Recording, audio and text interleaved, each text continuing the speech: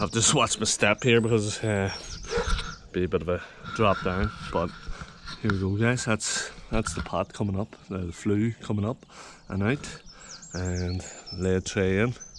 Obviously just need to leave a wee weep or two on it just to allow any water that does manage to get in room to penetrate out, and he's got it, the lid folded up and then well siliconed around and stuff as well, so it kind of looks a good job to me. And obviously just to build that up more. Yeah, I think it's gonna look good. We've got picked up clay chimney tops for it as well. They're like a black coating on them, so kind of look nice. And not that it's something people look at all that much, but I think that black just looked a bit better than the other one. Again, sort of don't know what way this is going to get closed off. Probably once that gets built up, we can put a bit of Superlux across. You can see a bit of Superlux in there, closing the cavity as well. And again, another wee quick look at the lead trays in behind, that if any water does get in, it's getting diverted all the way out to the bottom and on the outside. But yeah, today I need to pick up I'm going to get dry verge volleys, or don't think they're called dry verge, I think they're just called the dry volley. Actually like a heavy duty plastic, so I had to pick them up today, and then that's everything got for the roof as far as I know.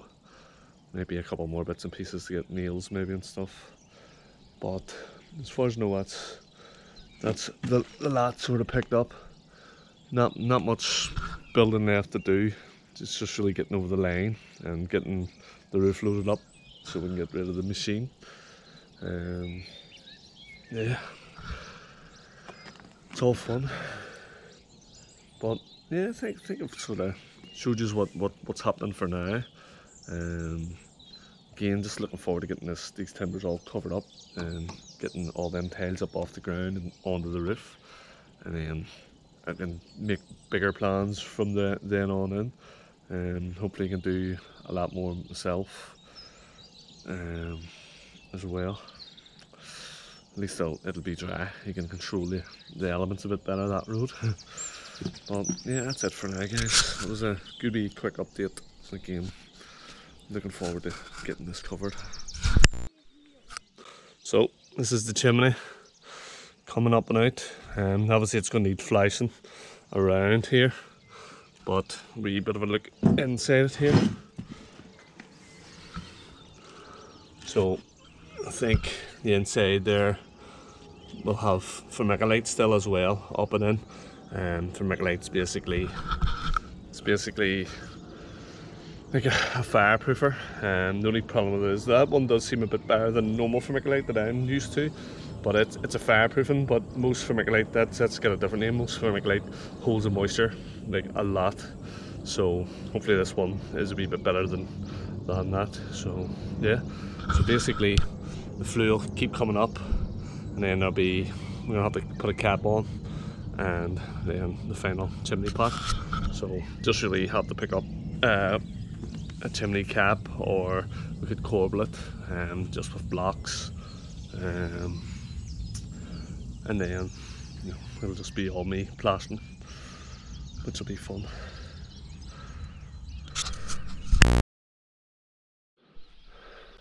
Right guys, so back on the site here.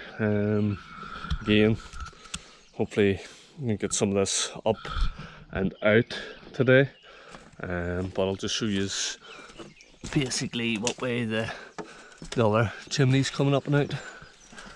Just have to be careful squeezing on the scaffold here. I'm going to actually hire that up one shortly.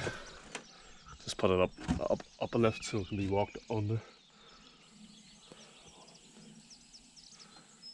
But yeah, so